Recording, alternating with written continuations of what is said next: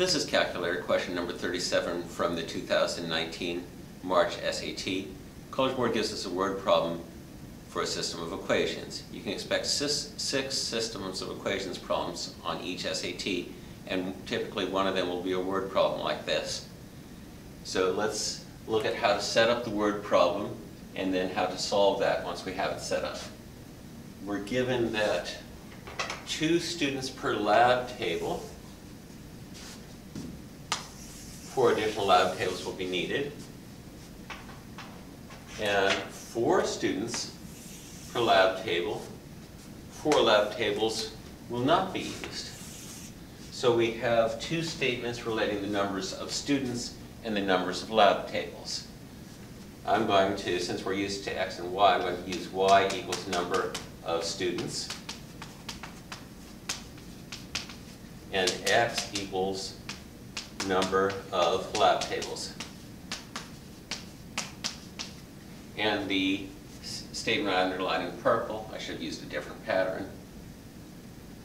2 students per lab table, I'll need 4 additional lab tables. So y, the total number of students, is 2 times the number of lab tables, x, where I need 4 additional ones.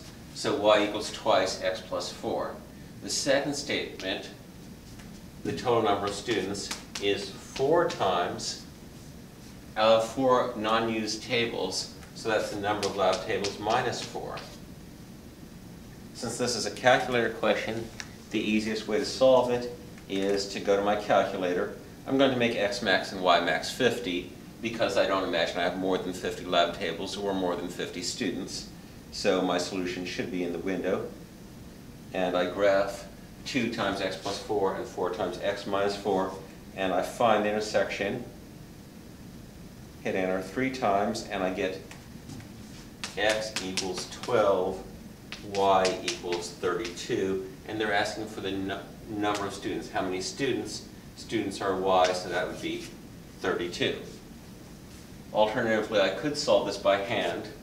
2 times x plus 4 is equal to 4 times x minus 4, because I know the number of students with 2 per lab table would be 2 times x plus 4, and the number of students with 4 per lab table would be 4 times x minus 4, and it's the same number of students, those are equal.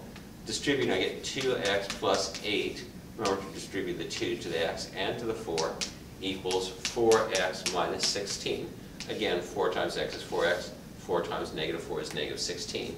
Subtract 2x from both sides.